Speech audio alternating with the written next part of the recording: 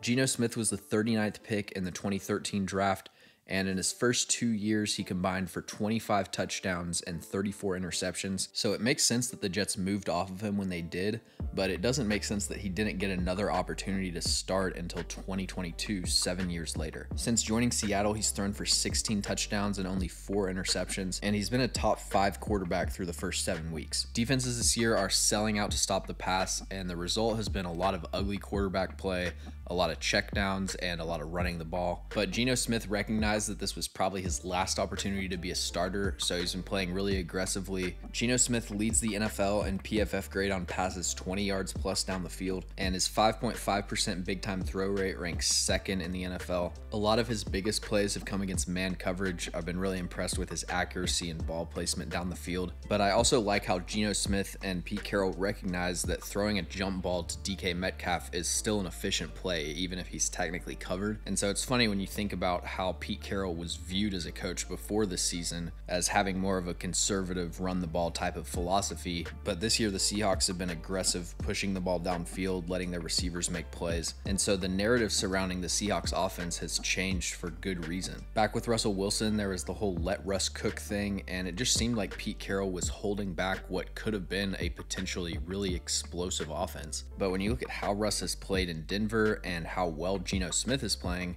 it seems like Pete Carroll was actually masking a lot of Russell Wilson's deficiencies. I've been really impressed with Geno Smith's ability to throw with anticipation. Right here, he's got a deep out on 3rd and long. You can see that he gets rid of the ball before the receiver breaks on his route.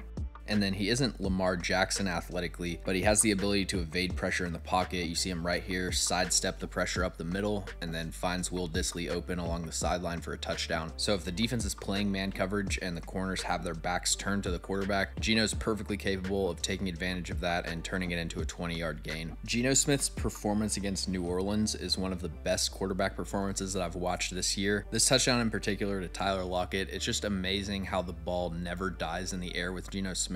Every time I watch this play, I expect the ball to just drop into one of the defender's hands, but it keeps going and hits Tyler Lockett in stride. That's one of the things that I've noticed with Geno Smith. When he's throwing the ball 20 yards down the field, his receivers don't have to stop and adjust to the ball. They just keep running at full speed, and Geno drops it in there perfectly. When you compare where the Seahawks stand right now with their outlook just a few months ago, it really shows how just one good offseason can completely turn around the outlook for a franchise. Geno's going to be the quarterback for the foreseeable future. They hit on a left tackle and a right tackle in the same class with Charles Cross and Abraham Lucas. Tariq Woolen looks like an absolute steal in the 5th round, and Kobe Bryant has been playing really well for them. And then Kenneth Walker looks like a hit also. So the 2022 draft, the offseason where you recoup a bunch of draft capital by trading away Russ, the Seahawks front office has been lights out over the past year, and they're setting the franchise up for a ton of success over the next 5 years. If you enjoyed the video, make sure to like and subscribe. Also, let me know in the comments any players or teams that you'd like me to cover.